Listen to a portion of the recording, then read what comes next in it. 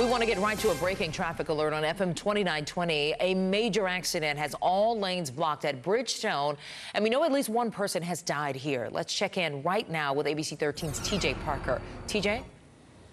Yeah, Samika, just an awful scene here at FM 2920. You can see the truck involved here in this crash at Bridgestone. It's on its side there in the middle of the road. Precinct 4 Constable deputies out here investigating the circumstances surrounding this crash. We're still working to get that information. But deputies on scene say, yes, that unfortunately one person did die in this crash involving two cars here at FM 2920 at Bridgestone, where all the lanes, as you can see, are blocked off right now.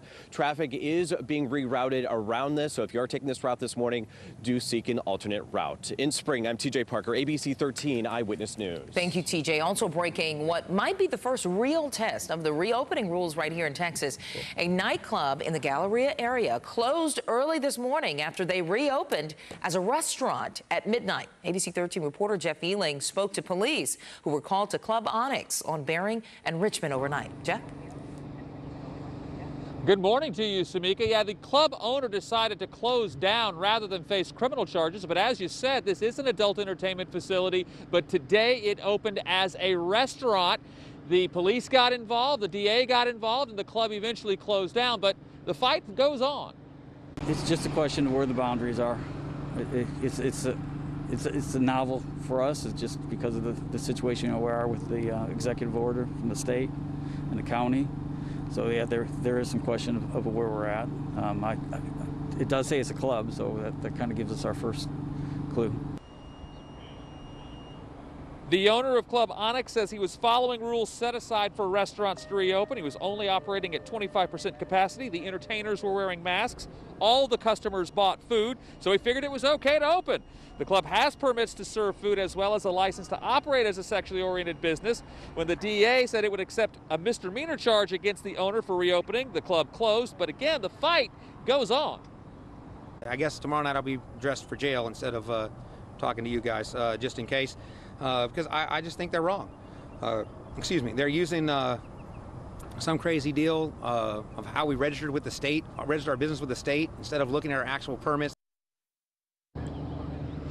The owner says other businesses that serve food were allowed to stay open, so why not here? He says that's a question his attorney will start to answer later this morning. Reporting live, Jeff Ealing, ABC 13 Eyewitness News. Thank you, Jeff. Well, retail stores, restaurants, movie theaters all can open today as long as they keep the customer base under 25%. Texas is now one of 32 states easing restrictions by the end of next week, and more restrictions will be loosened in the next 2 weeks by the governor as we reopen more. We have team coverage of what you can expect if you're going out this weekend. So let's start with ABC 13 reporter Charlie Etzedy at a restaurant in the Heights. Charlie, good morning. Hey, good morning to you. We're out here at Common Bond where preps are underway for them to open up their dining rooms at 8 o'clock this morning. They say this was not an easy decision for them to make. They had to take into consideration the safety and health of their staff as well as customers. So many changes you're going to see starting here on the floor. These social distancing stickers right over here at the cash register, hand sanitizer, and over here, lots of cleaning supplies. They're fully stocked, single-use condiments, no more bottles on the table, and of course, lots of disposable items like menus. And here's a complete list of guidelines that restaurants must follow in order to keep customers safe. Hand sanitizer at the top of the list, that must be available. Tables of no more than 6 people. Here at Common Bond, they're lessening that to 4 people. And you still can get the condiments at your restaurants, but you must ask for them. No more bottles of ketchup on the table. That's, of course, to limit the spread of germs. Contactless payment is being encouraged, so if you have Apple Pay, be sure to set that up on your phone. That's a good option there. And it's really been a mixed bag of opinions about whether Texas is ready for this. We talked to a lot of people about this issue, and we also spoke to the executive chef here at Common Bond, who says they had a lot to consider with both customers and their staff before making the call to open back up. We've thought through the process of, instead of people coming in our front door, we've now got a separate door that they're going to come in. We're going to give them hand sanitizer the moment they walk in the door. We're going to require that they do wear face masks at least when they're walking through and ordering their food at the counter. And then once they get to the table, they can take it off and enjoy their meal. So No, I'll be kind of sticking to my quarantine schedule, which is mostly going to work and then grocery shopping as needed, but not trying to be out and social for a bit of time. I think it's a good thing, but I do think people need to be cautious and do it slowly so that we can sort of maybe readjust things if we need to. Yeah, I think it's reckless.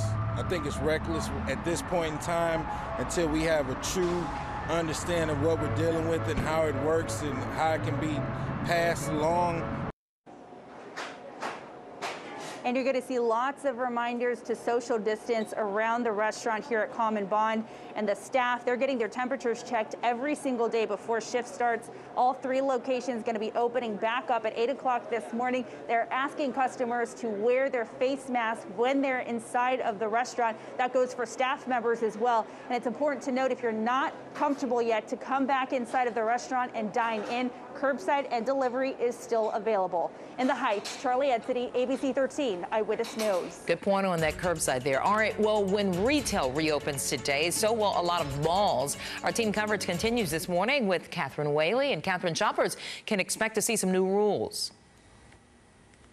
That's right. Well, before the pandemic hit, mall traffic was already declining. And now with additional social distancing measures, things like food courts are becoming less appealing to shoppers. So malls are doubling down on cleanliness. Simon Property Group, the largest mall owner in the U.S., is opening many of its properties today, including the Galleria, Katy Mills Mall, and Houston Premium Outlets in Cypress. They outlined their cleaning strategies online, something we expect to see at many malls. The first thing you may notice while shopping today, the number of entrances will be restricted, and they do not want more than 1 person per 50 square feet of space. Food court seating will be limited and spaced in a way to encourage social distancing. And in restrooms, every other sink and urinal will be taped off. Also, look for signs on walls or on the ground reminding shoppers to stay safe and social distance. Cleaning crews will focus on touch point areas like restrooms, seats, handrails, doorknobs, and handles. One mall operator in Nebraska said this. 8 weeks ago is going to be totally different. That's going to happen today. The consumers got to be ready for it. The employees got to be retrained. They got to be ready for it. Retailers will determine how that in-store experience works for you. And it will also be up to stores on whether they open, even if the overall mall is open. Macy's CEO says 68 of their stores will reopen beginning Monday, and they will have all of their stores open in the next 6 weeks. And mall hours are also being limited to allow staff to do some more disinfection. And if you have been sick, you're being encouraged to stay home. Malls are also encouraging you to take your temperature before you go to the mall. And we're continuing to update our mall protocols online at ABC13.com. Alita, we'll send it back to you. I know a lot of people are looking ahead to the forecast. Yeah, Catherine, Friday is going to be fantastic, low humidity day, and then we start seeing those changes getting warmer for the weekend. This morning starting off in the upper 50s to low 60s, should warm around 81 by noontime, 87 at 3 o'clock, and then slowly dropping off. I think we add some clouds as well for this evening. Now, we are seeing some higher levels of pollution, so an ozone pollution watch is in effect for Harris, Galveston, and Brazoria County. I know many of you are looking forward to heading down toward Galveston and spending some time there on the waters. Your boat and beach forecast is actually looking pretty nice. South winds 10 to 15 knots. That's going to take us into the weekend as well. Very similar conditions, a slight chop around the Bays Gulf waves anywhere between 2 to 3 feet with those surf temperatures in the mid-70s. The weekend is showing some milder conditions as that Gulf breeze gets cranking. So will our temperatures and the humidity. It is going to feel very sticky, especially as you get into the afternoon hours. We've got breezy conditions on Saturday, nearing those records come Sunday as that heat ridge builds. It should peak Monday and Tuesday with those heat index values in the upper 90s, nearing the century mark, and then that heat ridge backs off. We've got a trough digging in. That's going to send a cold front in our way, and that's going to help break our stretch of 90-degree days. Scattered showers and storms as early as Wednesday, and then drying out Thursday and Friday. All right, and that's all the time we have for the news this morning. We hope you have a great weekend. Yes, it'll be a great day down at Galveston, social distancing, but have a wonderful, wonderful weekend, everybody.